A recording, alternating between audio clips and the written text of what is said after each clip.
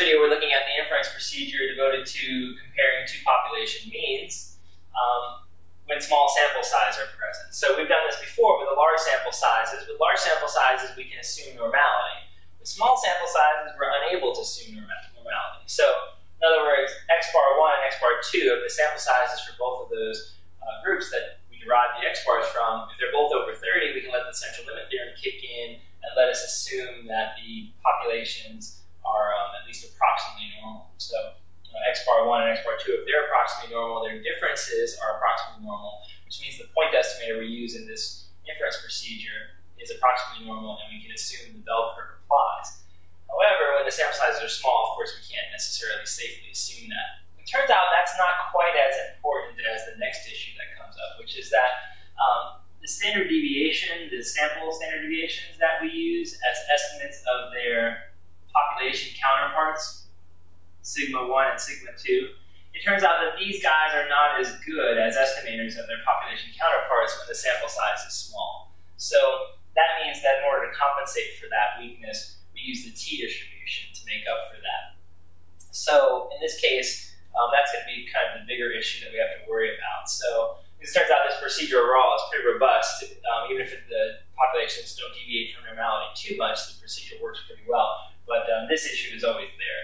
So if the sample sizes are small, we still have to be concerned with that. So in that case, we're going to use the t-distribution to compensate for that. So basically, the punchline here is that the small sample size problem relies on the t-distribution. However, if that was all there was to it, great. We just move on and get on with our lives and do the problems, and great. Mechanically, there wouldn't be much difference between them. However, it turns out there's another issue that comes up that if we're going to use the t-distribution approach, then we have to be concerned with whether these guys are in fact equal or whether they are different. If they are different, it turns out that the distribution of our point estimator will not be exactly a t-distribution, which means we'll have to approximate its distribution. Now, that's kind of difficult. So if we assume the population standard deviations for the two groups that we're looking at, if they're assumed to be different, then we have to use an approximation technique. So we only have an approximate t-distribution in that situation. If, however, the two items are exactly the same, and they're assumed to be equal variance or equal standard deviation is assumed in the problem, then we're going to use the t-distribution, and the distribution of our point estimator is going to be exactly a t-distribution. So that's what we're going to be talking about in the next phase of this, is whether we assume equal population variances or standard deviations, or whether we don't assume that. If we don't assume that, then we have to go ahead and use an approximation approach. So let's look at the easier scenario, the first scenario, where they're assumed to be the same. So examples where you might assume that they're the same is, let's say you're looking at the variation between test scores for males and females. It might be that the variation between those two groups is the same. So we can go ahead and compare their means safely and assume that their standard deviations are actually equal to one another. If that were the case, let's talk about how you do a confidence interval to make that comparison. So we already learned how to do the confidence interval procedure for this type of problem, but now we're going to be looking at it with the t-distribution. Okay, so in the first step of the problem, we're going to be getting the data, right? So for these problems where we form a good confidence interval, the data step will be, like it was before. We'll have a sample size, a sample mean, a standard deviation, right? We'll have a confidence level and an alpha that results from that, right?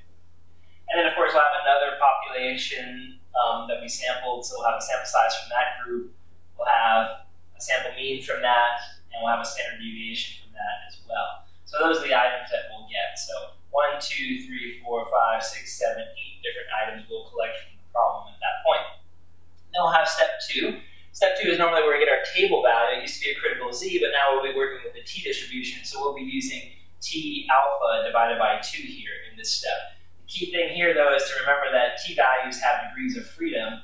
In order to figure out what this degree of freedom is, it's actually going to be n1 plus n2 minus 2. So it's kind of the sum of the two individual degrees of freedom, right? For this population, its degrees of freedom would be n minus 1. For this one, it would be n minus 1, right? So n1 minus 1 and 2 minus 1, if you added those together, you actually get this quantity, right? So that's the step 2, getting your critical table t-value. Now in step 3, we have to calculate the margin of error. Now, the margin of error is what really changes here a little bit. And the formula, is t alpha divided by 2. So we just have the table value multiplied by the standard error. And And so if you're assuming that the two populations have the same standard deviation or the same variance, then what you actually put here is this quantity, SP squared over N1 plus SP squared over N2. So it's very similar to the formula we had before, except for we used to have S1 squared, S2 squared over N1 and N2 added together.